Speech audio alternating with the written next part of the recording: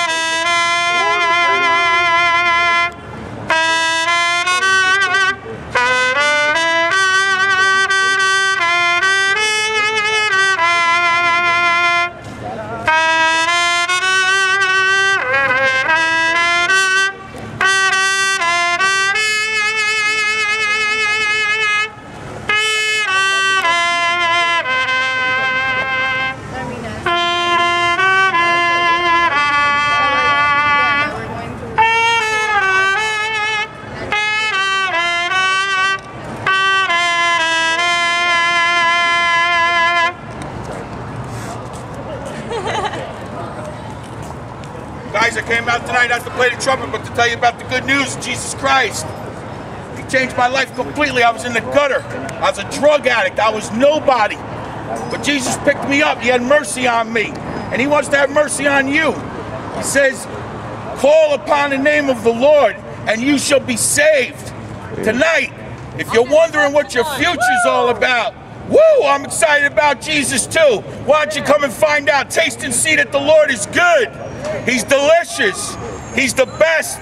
He's the best friend you could ever have. Oh, you can have friends. You can have Muslim friends. You can have all contemporary answers. You can have theologies blue in the face. You can have all the ways, the money. You can have it all. But you don't have nothing if you don't have Jesus Christ. And why is he important? Because there's going to come a day when you're going to be accountable. There's going to come a day when you're going to have to face the Grim Reaper. There's going to come a day when you're going to have to face God. And what's your verdict going to be? Well, I'll tell you what. The Bible says we're all guilty. You're all guilty. I'm guilty. You're guilty. And why are we guilty? Because we sinned against God. We think we're smart. We want to do our own thing. We think we're wise in our own eyes. But let me tell you something. You know what's wise? Taking a look at Jesus Christ. He's the wise one. He's the one that knows all about your troubles. He's the one that knows about all your wonderings. He's the one that has all the answers for you. I don't have all the answers for you, but Jesus Christ has all the answers for you.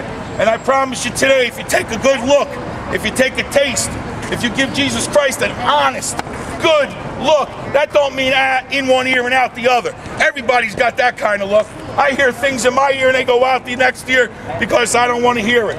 Well, if you don't want to hear about Jesus Christ, I feel sorry for you because he's the best friend I ever had. He made me, he bought me, he sought me, and he redeemed me. What does redemption mean? Redemption means bought back. That's right. You're looking for God? Take a look in the face of Jesus Christ. He is God. Why is he God? Because God gave him all power in heaven and in earth. So if you're looking for something new and improved, why don't you check out Jesus Christ? He can make you a new person. The Bible says he can make all things pass away. All those bad, troubling thoughts that you've ever had in your life can be answered in Jesus Christ. That's right. Very simple. It's a gift. It's a free gift for you. And all you got to do is take it. Oh, folks, put your hands out. I'm giving you a gift tonight. This may be your only chance. Who knows how much time they have? Who's going to live forever? I didn't see one hand go up. Anybody over here going to live forever? Through Jesus, praise the Lord. I didn't think so. That's right. No one's going to live forever. So that leaves up a question. Actually, it gives you a dilemma. You're in a dilemma. You're going to die, and you don't know what's coming up. So I say this. Go to the fortune teller? Nah. Read your horoscope? Nah. But I say this. Why don't you check out Jesus? He's beautiful. He's not only beautiful, he's everything I've ever looked for. Everything I've ever looked for. If you're looking for the answers to life, I say this, take a simple look at the life of Jesus Christ. It's a simple look. That means you gotta come like a child. Don't come with your ego. Don't come with but come with your problems. Because Jesus wants to take all your burdens away. But he says this, you gotta kneel at the cross. Because the only way to God is through the cross of Jesus Christ. You've been looking for God? You know who God is? I know who God is. He's in the person of Jesus Christ. Because he's revealed himself to me in a true and wonderful and glorious way. I have peace that passeth all understanding. In all his ways I'll acknowledge him, and he directs my paths. There's many good things about Christ, but you know what's the best? Forgiveness. No other way offers forgiveness but through the blood of Jesus Christ. Amen. So folks, take a taste. Take a taste. Taste Jesus. Hey, when do you think you're going to die? Tomorrow. You going to go to heaven or hell? No, I'm going to kill myself because I saw your face. Where are you going to go? That's going to be a neat trip. That I want to see. Hey, what there? Conspiracy theories, but I'm a big... There's a lot of conspiracies out there. That was the biggest conspirator in the world. They'll be throwing people in concentration camps. You watch. Like, did you know that like every single economic collapse, every single war since I'm listening. Since 1913, I believe, has been calculated and planned by, you know, the Illuminati.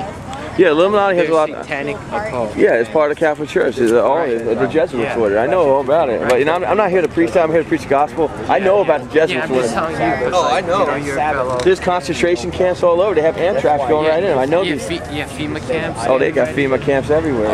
Yeah. And it was written in Revelations that they would do this to the saints. Well, those saints would go undercover. They're saying that they'll bring them in. I'm not sure how it's quoted, but yeah, I see it all over through Isaiah, the captivity and all. A lot of times it was because of discipline issue. Here's a conspiracy for you. Jesus said that if he didn't come back, humanity would be destroyed. Jesus is going to come back to save his creation. Yeah. That's exactly what Jesus said. I didn't say that. So it's going to get bad before it gets better. You got to believe that. It's going to get real bad. Absolutely, it's going to get real bad, and that's what Jesus said. If I didn't come back, my whole creation would be done. Oh, man can do a pretty good job on himself. They'll find ways to destroy each other. They're good at it. They're very creative. You know. But I mean, even though Jesus calls us to be creative for good. The Freemasons actually have the population control in their 10 Commandments. Right. And they're trying to do it through abortion. You know about that? Oh, I know. George Guidestones? Yeah, and also they're trying to tell people, my wife's, but we're about to have a baby. And they're trying to say, oh, the baby has Down syndrome, right? And it's something, I mean, I'm hearing this from a lot of people, and they're finding out it's not true. Because a lot of people will abort the baby. Yeah. But I know in my heart I wouldn't do that. Praise the Lord Jesus Christ, He changed my heart. But people actually abort the baby. So that counts toward homosexuality is being pushed. Because that population control, lesbianism and all that. I'm telling you, man. Yeah. They say that you should masturbate because it's good for your health. I tell you, man. Everything's a lie that the world tells you. That's right. There's not one word that comes out of Satan's mouth that has any truth at all in it. Not a drop. But he'll put a spin to it so it's catchy. Oh, it looks good. It sounds good, but good go-go girls, you know, they're all naked. You know, it looks good. You get AIDS coming out, right? Greatest lie ever produced was the one that had 99% truth and 1% falsehood. That was the greatest lie ever told. All right, in the garden. 1% falsehood. Yeah, taints the whole thing. It's like rat poison. 99% food and 1% rat poison. Isn't that something? And they do it through Hollywood. They do. You ever see the Shrek movies? I don't want to let my kids watch them. They had a wolf dressed like a woman, a princess a man princess dressed like a princess. A man. It's horrible. It's they think it's funny, then it creeps in. People get used to it, immune to it. Now everybody's like, what's wrong with homosexuality? 20 years ago, you'd be like, they know what's wrong with it. Yeah. The new generation is saying it's okay. Satan is using the new generation. But it even Yes, he is. it even said in the Bible that during the end times there would be scoffers. There'll be Jude 18. There'll be scoffers in the last days. Yeah. Jude 18. Yes, it is. They're gonna laugh at us, but Yeah, Absolutely. we're gonna wait. Yeah. That's all you can. It was good talking. You too, brother. Stop by anytime. appreciate Get out there and get busy for Jesus, man. Jesus says you got to get out there and tell others. It's his command. It's not optional.